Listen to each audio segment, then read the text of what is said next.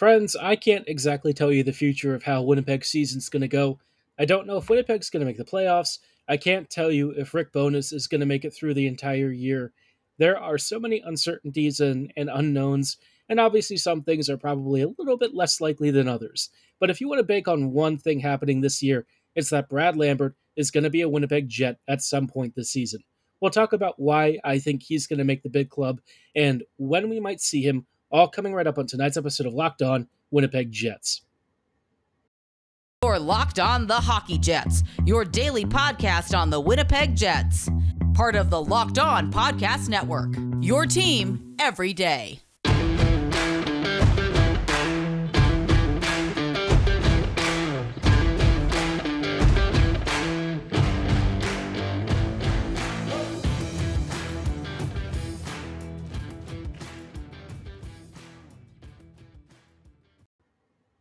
Hello, friends, and welcome to tonight's episode of Locked On Winnipeg Jets, part of the Locked On Podcast Network, your team every day. I'm your host, Harrison Lee, an avid Winnipeg Jets fan and an online blogger. You can follow me on Twitter at HLivingLoco and at LO_Winnipeg Jets. As always, thank you for making Locked On Jets your first listen of the day, every day.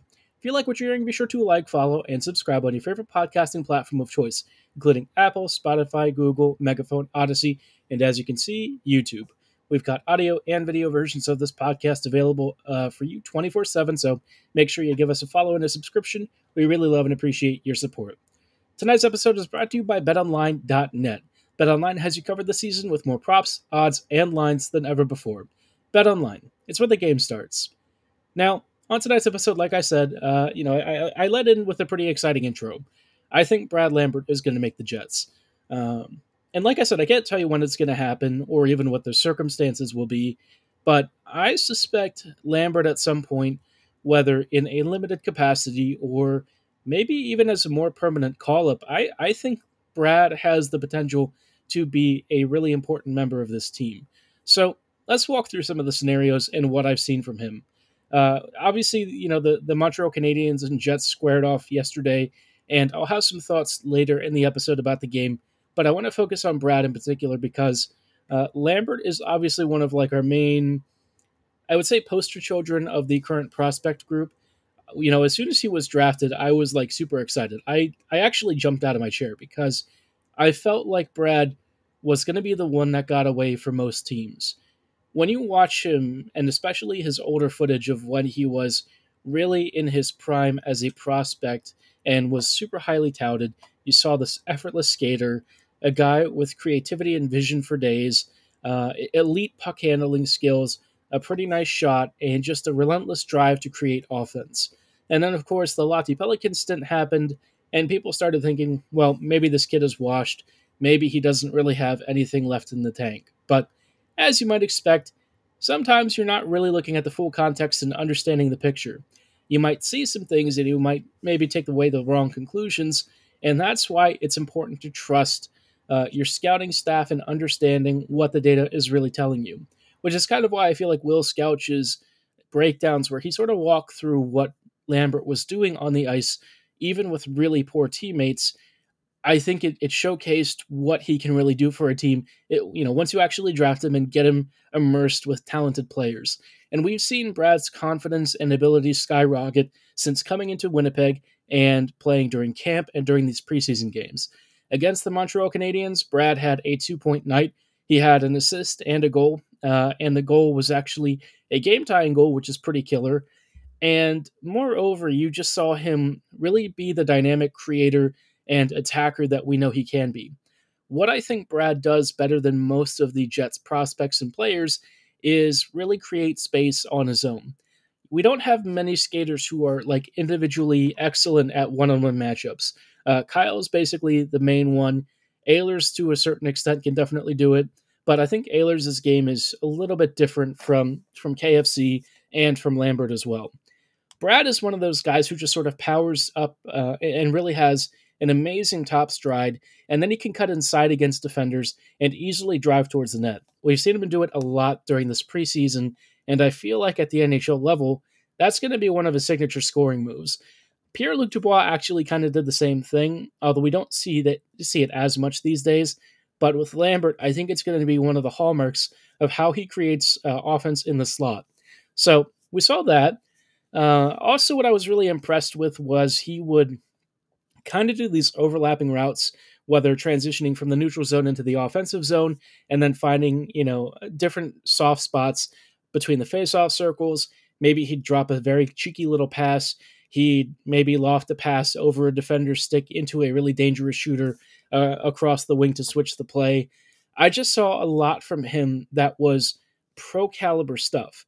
And I think it kind of reminds us that maybe, just maybe, Brad is a little bit further along than people realized. I thought that he would probably need a good season with the Seattle Thunderbirds, I believe it is, with his teammate Tyrell. But it kind of feels like pro hockey is his destination. And I've mentioned it before. I think the Moose are going to be where he ends up for most of the season. But the reality is, you look at the Jets team, you look at the roster, and there is not a lot of scoring depth. Winnipeg is kind of thin up front, especially for elite finishing and creativity. And that's where I think Brad can really make a difference. And I've never been more convinced than now that he is, at some point, going to make this team. I think there is the reality that the Jets are going to try to be careful when to burn his contract years, whether they want to start him young or maybe wait a little bit and give it at least one more season. But if the Jets are intent on making the postseason this year, then I think Brad is going to have to be part of your lineup. I think they're going to give him some games with the Moose to see where his commitment is at, where his consistency is, and whether he can continue dominating against weaker competition before they step it up to a higher level of pro hockey. My guess is Lambert is going to destroy the AHL. I think it's not going to take him long, and I think kind of like Cole Perfetti, there's just some players that you watch and right off the bat, they're just different. They're built different. And I think Lambert, for me, is kind of in that same category. In terms of like an effortless creator when he's in possession, Brad is it. I mean, this dude is just oozing offensive skill. I know some people hate that word, but he has spatial awareness, decision making, speed, great shooting, excellent stick handling. The kid just has it all. And I think at the NHL level, we're going to really see him start to hone his game, develop the right characteristics to really flesh out the areas where he maybe still needs to work on and really become a versatile offensive threat. I think Lambert, for me, is one of the most exciting players, and I don't know if any of you are really into betting, mentally or otherwise. Put some mental cash down on Lambert making the Jets this year. I'm convinced he's going to do it. It might even be out of camp if he gets like a 13-game or whatever audition with Winnipeg. But one way or another, he is going to play for this team this year, and I cannot wait to see what he accomplishes against some of the top players out there, because I really feel like Lambert is already on the path to being a superstar for Winnipeg, and you should be getting excited right now. Now, of course, Lambert is one of our many fabulous prospects, but we've got other guys that are worth really spotlighting, and I want to talk about the game against the Montreal Canadiens in a little bit more detail with some things that stood out positively and maybe some things that are room for improvement. Before we go any further, though, I do want to shout out our friends and partners at BetOnline.net. BetOnline is your number one source for football betting info this season, whether you're looking into college football or maybe you're an established NFL fan. Just so you know, I'm personally a Ravens fan. Some of y'all are probably Vikings fans. I don't know how you do it. Root for a better purple theme team. Kidding aside, I know y'all are geographically close, so that's why a lot of you tend to root for them. But, of course, if you want to stay up to date on the latest in Vikings football, you can check out BetOnline for the latest player developments, team matchups, news, podcasts, in-depth articles, and analysis on every single game you need, whether it's from the start of the season up till now, and maybe even stuff predicting the future. BetOnline remains your continued source for all of your sports betting information needs, with live betting, up-to-the-minute scores, and just about everything in between. They've got all your favorite sports from MLB baseball to MMA, boxing, golf, horse racing, even German football if you love that kind of stuff like I do. They've really got everything, and if you don't love sports, they've also got Vegas casino games because they want to have something for just about everyone. To get started, go to betonline.net to register for a free account right now, because BetOnline is where the game starts.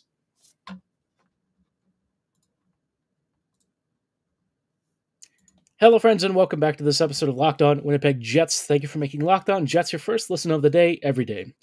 Like I said, we are taking a look at Winnipeg versus Montreal, which was an interesting preseason game. Um, I'd say this was kind of a game of, two distinct portions. I wouldn't say halves because I think Winnipeg dominated the first two periods, and then the third period kind of rolled around and Winnipeg started to struggle a bit. Not because Winnipeg was really bad at even strength. In fact, for the most part, Winnipeg really just made Montreal's life very difficult at even strength, which is good to see. Montreal didn't exactly dress the deepest lineup. I mean, you had a couple of guys like Gallagher, Caulfield, and a few others who were star players, but generally speaking, a lot of AHLers and depth players and prospects, similar to what the Jets were running, but I think for the most part, Montreal's lineup may have been a little bit less deep just because Manitoba, again, the Moose were a wagon last year, and a lot of those players are likely to filter into Winnipeg's ranks. But all that said, for the most part, I think Winnipeg did a really good job of disrupting Montreal's offensive zone possessions. They forced Montreal to, into turnovers and really bad situations, some poor passes. Occasionally, Montreal skaters got caught higher up the ice and created turnovers out of that. The Jets created offensive opportunities off those counters, and I liked what I saw. Generally speaking, I liked what I saw. Not everything was great, though. We're going to start off with the bad first because that's always the stuff that's not really fun to talk about, and it's always the nastiest, right? So I still think the special teams for me are kind of a mess. I don't exactly know what's going on with the penalty kill, but it looks very disorganized. It might just be a personnel thing, but we've kind of been used to this now over the last several years. And like the PK unit kind of chasing, not really being in good positions, not having the awareness to mark out certain routes. That's kind of what we saw again. And I hope that it's not a continuing theme once we enter the actual season because that PK is going to be tested a decent amount, I would imagine. I think Bonus likes to have a very aggressive style of hockey, which may or may not lead to more stick fouls, maybe some more holding stuff, maybe a few rough hits. Winnipeg's going to have to really be careful, and I think being disciplined should be a priority for this team, especially if they don't want to give Hellebuck way too much work to deal with. Aside from that, the power play I thought was just sufficient. The personnel choices and stuff and the arrangements, I still don't fully understand some of the theory behind where they're playing certain guys. It's not always like it's really bad, but, sometimes some of the shooters that they have in the face-off circles or in the slot don't really align to how I would do it, but it is what it is. I'll say that at least they're using Ville Heinola on that back end, which is fantastic because he really can quarterback a power play at an elite level. Now, speaking of Heinola, this kind of ties into one of the things that I didn't love tonight, and not just specifically with Heinola, but in general, the defense, especially like the younger rookie players, they had a tougher night. Samberg and Stanley kind of struggled under pressure. Samberg was definitely the better of the two, but he had a number of issues. He was on the ice for a really ugly goal on the PK where he kind of got caught pinching, did a very Logan Stanley thing. In fact, the commentators thought it was Stanley pinching on the left side. He lost the stick. He got taken out of the play, and Winnipeg ended up conceding the first goal off of that. Now, that power play or that penalty kill was actually a result of a really lazy penalty from Ville Heinola. That was an unforced error and a holding call that just really didn't need to happen. And so it wasn't really great, right? After that, though, I think Heinola really started to separate from the rest of the pack. The main thing that you're getting with him is really good passing, fast transitions, and just, again, ridiculous passing. I really don't think I can understate that. I can't really overstate that. His passing and his vision up the ice are just almost second to none. The only player that I think can really do what he does is Perfetti, and Cole can just kind of pass better than almost anyone out there in the entire league. So Heinola, I think, really showcased his transition ability. His creativity when he was inside the offensive zone was a wonder to watch.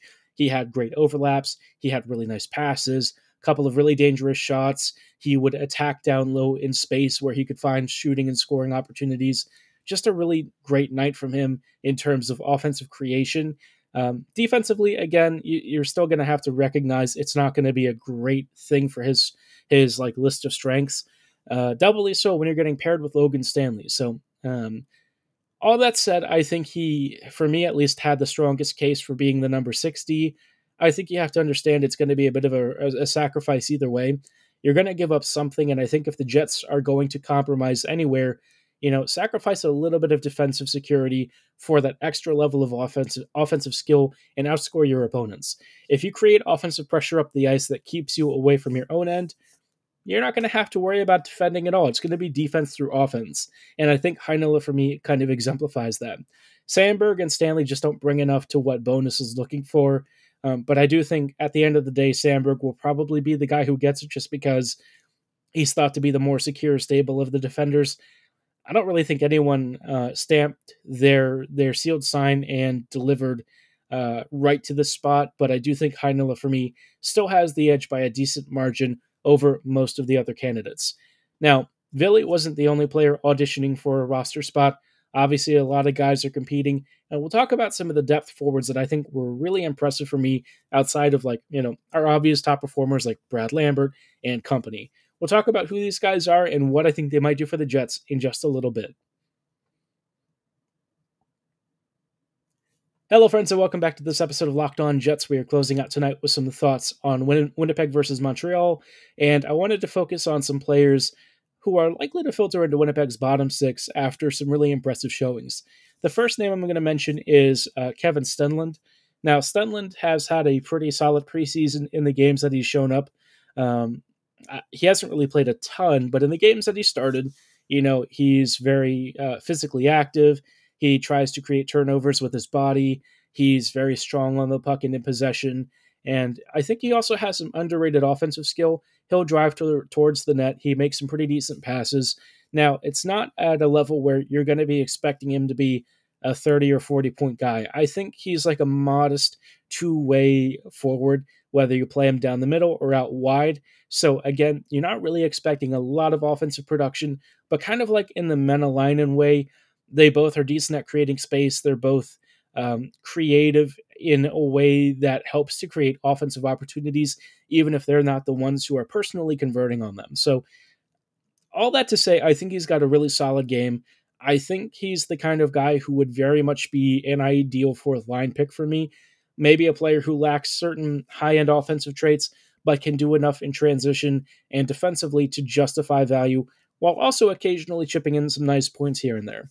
I'm not really asking the world from Stenlund, but I think based on what I've seen of him, he's got some real legit value and might even be an opportunity for a nice PKer down the road. Now, if I'm talking about players who I think have a lot more offensive upside, David Gustafsson, man, this kid was everywhere in this game. Almost from puck drop, the dude just constantly tried to harass puck carriers, force turnovers. He had sublime passes in very dangerous areas, even set up a couple of goal-scoring opportunities. One, I think, Mason Appleton missed just off the post. There was a lot to love in Gustafsson's game. He's a very hard worker. He's a very cerebral player. And for me, I basically kind of call him my catalyst. He's going to be a guy who just gravitates points to him because he's just constantly in the middle of good plays that are happening. He understands where he needs to be positionally. He wants to keep offensive possessions alive. He'll do the defensive work at the other end of the ice. And he's such a force when he's in possession that I feel like if you give him skilled wingers that can finish, the dude is just going to be a points magnet. I don't really know how else to say it. I was really impressed with him. I've been impressed with him ever since he got drafted. I think that there is a legit player who can be maybe even a second-line center one day if you nurture him the right way and let him grow into the player that he really can be. He's already showing some really high-end hockey sense, which I know is a bit of an overrated phrase, but the way that he sees the ice and knows how to contribute actively in a positive manner, it's just not something that's common for players his age. And he has such a profound understanding of being in the right place every single time, while also being just a really industrious creator and defensive specialist. So I'm really excited to see where his game goes from here. I think he's got a very high ceiling, and of the players that were maybe really auditioning for a bottom six role, he is still continuing to make the most resolute case to be a day one lock. I think he's going to be a starter. He might even get a promotion at some point during the season. I'm just very excited about him. Now, the last player I'll briefly talk about that I think had a really solid night was not a forward. It's actually a defender, Johnny Kovacevic. I don't know that I'm going to read too much into like defender results for guys who are probably a little more on like the slower pace side, especially against Montreal. They weren't really super active for most of the game. But all that said, I think Kovacevic made nice passes. I thought when it was time to head off counters and stuff from the opponents, he used his frame to really seal off shooting and passing lanes. I thought that he made clean passes out from the defensive zone under pressure. Just a really well-rounded game. And then when it was in the offensive zone, he picked good passing opportunities to set up his teammates. I think he had one or two shooting opportunities himself that he took. Overall, just a really solid game. I think that there was a lot to like in him potentially filling in as maybe like a third pairing player down the road. I still wonder about his game projecting at a level above like AHLers and stuff, but so far from this game and from some of the previous showings, I definitely wouldn't mind him eventually becoming Winnipeg's seventh defender. There's some stuff in his game that I think can be serviceable in the right role, and if you can give him the right pairing partner, I think that there is a decent defender there. So Kovacevic, it's really cool to see him starting to really make a case for a call-up at some point. I think the more he develops and really shines for this team, the better off we'll be because, he's like a right-handed defender, and the Jets just don't really have all that many of those. So it'd be nice if at least one of them hits for this team, and Winnipeg doesn't have to worry about the lack of depth there. But let me know your observations from this game. Who were you really impressed with? What prospects or even veteran players were you not really in love with? Let me know in the comments below or at my social medias at HLivingLoco and at LO_Winnipeg Jets on Twitter. For tonight's episode, though, this is going to be all the time that we have. Thank you so much for making Locked On Jets your first listen of the day, every day. Be sure to make your second listen Locked On NHL. Our experts give you a daily 30-minute podcast on all things NHL all year long. It's free to subscribe, so be sure to like, follow, and subscribe right now. And as always, thanks again for having us occupy your Friday morning. And again, thanks for listening. Have a great day, and go Jets go.